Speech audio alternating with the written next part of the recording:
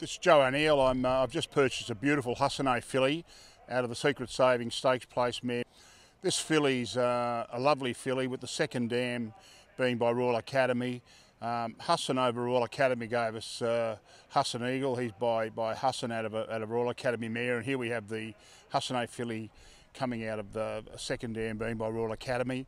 It's a wonderful family. This includes the Group 2 winner Phaser, who's by Danehill. So we've got a very good pedigree page here to support this filly. She's a good, well-grown filly, very typical of the good Hussonet fillies that I've seen over the years.